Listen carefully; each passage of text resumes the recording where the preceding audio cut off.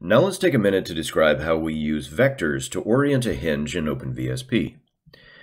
In the Hinge box, if you click on the Orient tab and activate the Vector radio button, you'll see that all of these options become active and you can start to describe a direction vector using the vector 3D type as your axis.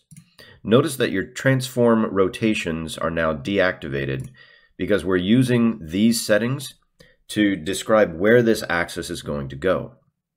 Now, notice that if I start to give this a little bit of Y displacement, and in fact, let's just set this to 1-to-1. This is a 45-degree from the x-axis.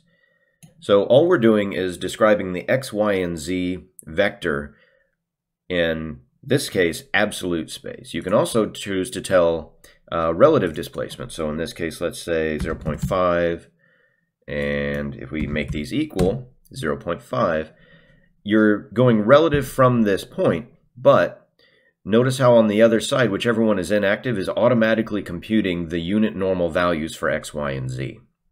So it does this for you automatically. Now, another thing that we need to keep in mind is what we're using for our axis and what we're using as our reference. Okay?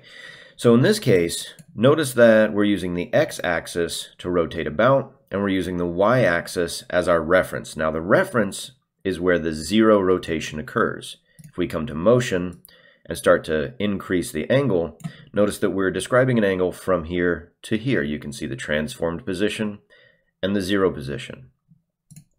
In the Orient tab, you also have access to something called the reference vector.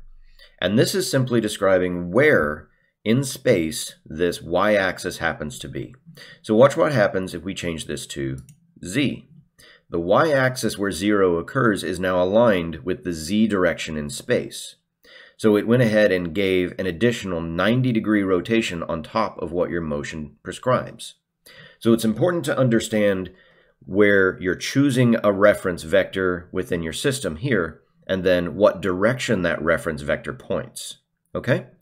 So now that we've established that, you understand how to set a reference vector direction for a hinge without having to use the transform tabs.